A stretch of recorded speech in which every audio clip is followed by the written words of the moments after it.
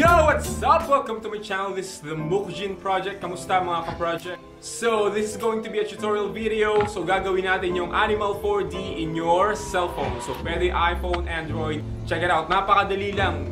Just follow this instruction. So, yun. Game. So, first and foremost, kailangan yung install yung app which is called Animal 4D. It's gonna be on App Store or Google Play if you're using Android. I'm using iPhone, so sa akin, App Store. Ito, Animal 4D yung title niya. Just install it for a couple of MBs. You'll finish in a few seconds. It's made by Octagon Studio. Yun. So, napakadali lang ng instruction. So, once you install it, it will show you instruction as to how to get the cards. So, basically, it has a card that you have to scan. So, pag na-scan mo na yung card na yun, dun nalalabas yung hologram, yung 4D niya. But you have to supply some details including your name, phone number, and all. Pagkatapos mong ma-supply yung information, the application will verify if you're a robot or something. So, makikita nyo yun mamaya. Ayan.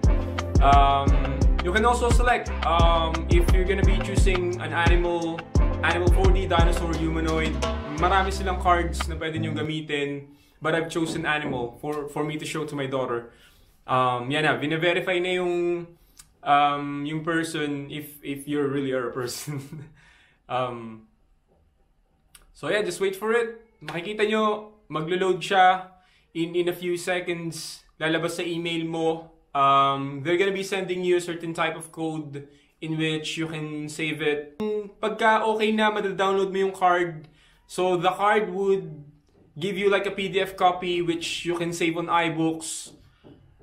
Very easy. So what I did, I downloaded the animal cards to my phone, and then I airdropped it to another phone in which I just basically scanned it. So kung mapapansin nyo, ang gagawin nyo lang naman, simple lang naman, bubuksan nyo lang yung app, yung 4D.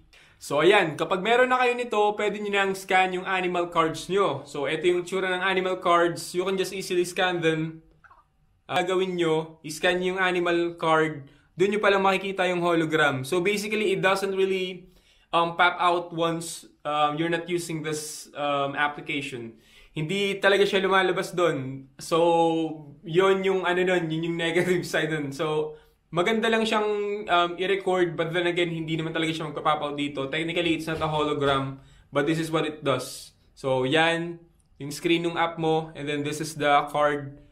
Makikita mo lang siya, akala mo lang nagpa-pop out yung B. But basically, it doesn't. Sa screen mo lang, pag na-record mo, it does look like a hologram, but it doesn't really does it. So, yeah. So, ganun lang siya kadali mga ka-project. Just install the application on your phone, send the cards to another phone so you can scan it easily. Doon pa lang makikita yung hologram, it will show easy peasy, di ba? Ganun. And next time, I hope I give you another tutorial about a lot of things, random things. And just stay tuned. Sana mag-subscribe kayo. Marami kayong matutunan dito. Marami tayong videos na parating. Yeah. Peace out.